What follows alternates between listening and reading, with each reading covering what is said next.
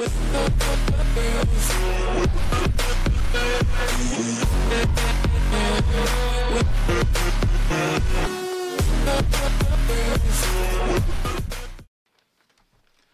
back to Sip the Tally Films. I'm your host, Coach Evans, and today we're going to talk about the 4 things that came across my desk on Monday.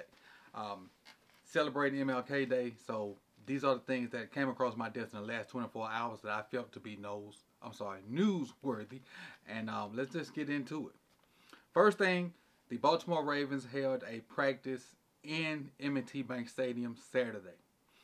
Harbaugh talked about they wanted to get into the routine. They wanted to get into the fact that they drive to the games on home games anyway. So they drove from one winning drive in Owen Mills all the way down to the stadium in Baltimore. And they wanted to kind of stay in routine similar to what a game week would be like. They want to keep it business as usual. Let's take a listen to what Harbaugh had to say about the stadium practice. I thought it was really good, Jerry. I mean, we had an hour and a half practice. We were running around fast, timing, execution, good spirits. It was cold and windy, and we had a sense of the stadium. I think it was good to get in there psychologically, just to feel that. Just even driving down to the stadium, you kind of felt like, oh, it's like a game, because that's what we do. We drive to the stadium for our home games. All of that, to me, helped us stay kind of psychologically in the right place. Next up, we've had some roster moves that come across my desk lately. Well, not lately, but this afternoon. Laquan Treadwell has been waived.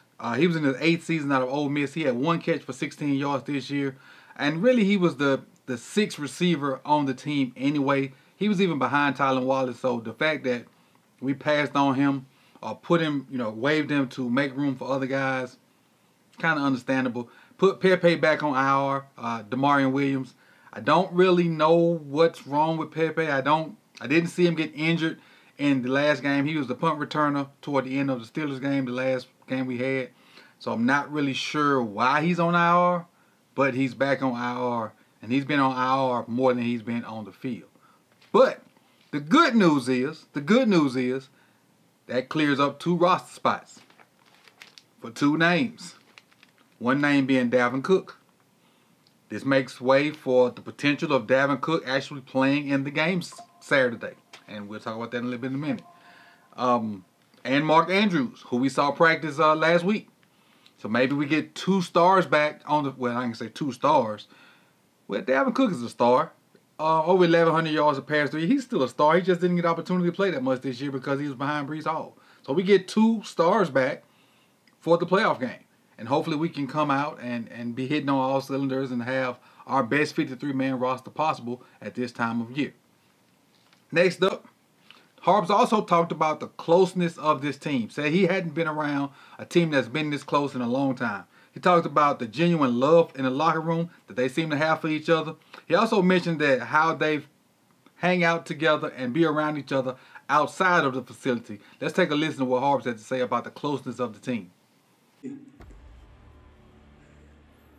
I just think and believe that this is one of the most connected teams I've ever been around, and I think it starts with the fact that I really believe they love one another. I think they have a kind of a spiritual connection that runs through the whole team.